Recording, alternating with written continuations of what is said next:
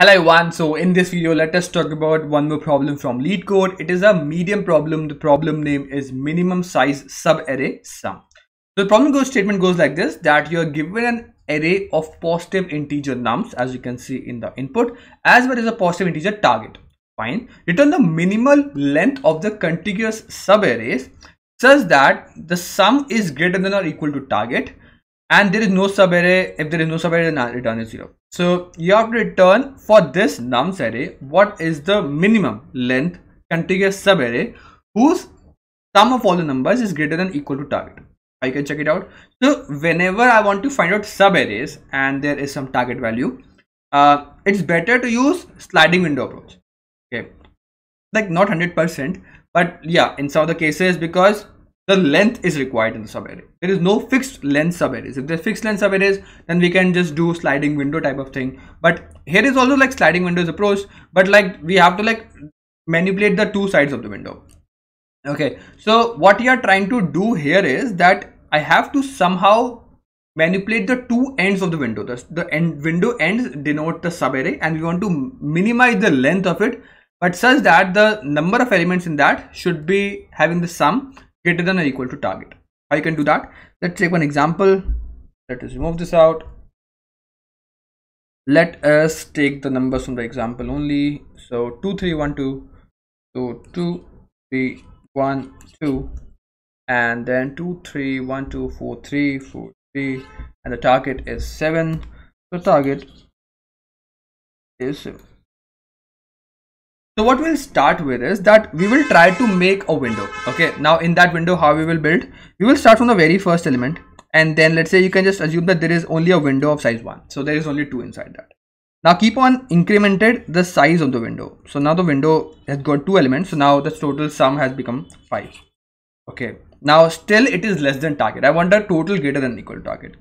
Okay, so let us again remove this out, increment the size of the window. It has become 3. So 3. And so it has become 6 now, still less than. Increment it. This is also not taken. So now it is 2 more added, so 8, which is greater than or equal to target. So that is fine. So this is one of the valid windows or subarray I can take. So now this is equal to, let's say the length is equal to 4. Now what happens is ki if I now incremented more, then obviously the total sum of the target will, like the total sum of the subarray will increase.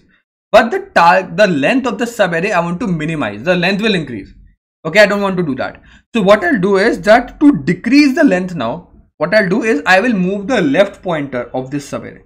So what I'll do is that instead of now moving this to the right, again like adding one more element, what I'll do is that I want to somewhat decrease the size such that now it becomes less than 7. And then I keep on appending to make it greater than 7. Because if I again add one more element, it will be still greater than 7, but the length is large. But I want to minimize the length.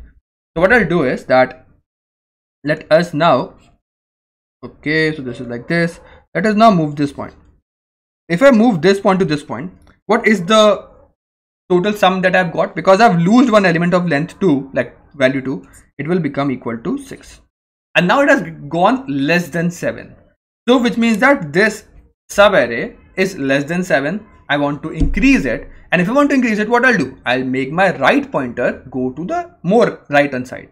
So now I will keep on moving this point. I hope you get the point. So what I'll do is that now I will append this element, so it will become 10, and it is now greater than equal to 7. The length is there. So what I can say is that whether this is valid, but the length is still 4, and we have a 4, so we don't have to, we have to get a value that is less than 4. So this is also fine, but I will not take it. So now because it has gone more than 7, what I'll do, I will move my left pointer to the right hand side. So let us move this to the right hand side. So let's remove this element out. If I remove this element out, it become this of length. 3 is removed, so now total sum becomes 7. And what you can observe here is that the total sum has become greater than or equal to 7. So this is also a valid window.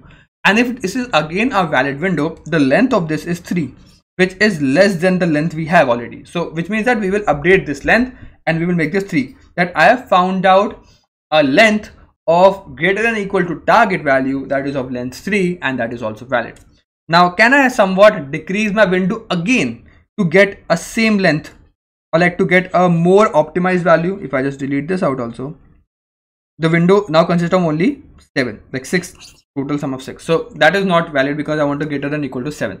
So now I will keep on appending new elements. So what I'll do, I will update this. It will become like 3 is added to this, so it will become 9. This is also valid, and the total length is 3. So I have a 3 length, so it is fine. So the answer is 3. So I'll let us check it out, and the answer is okay.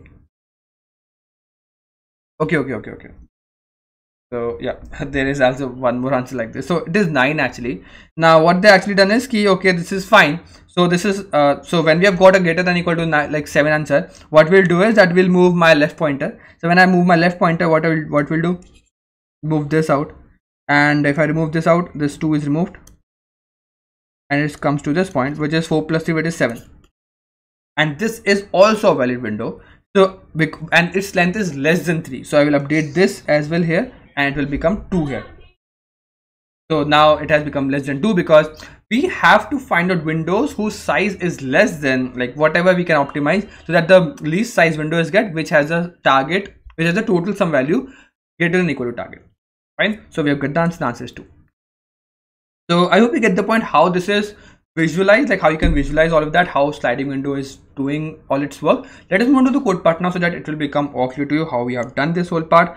So what is the code part? Yeah, so what we have done is that this is total.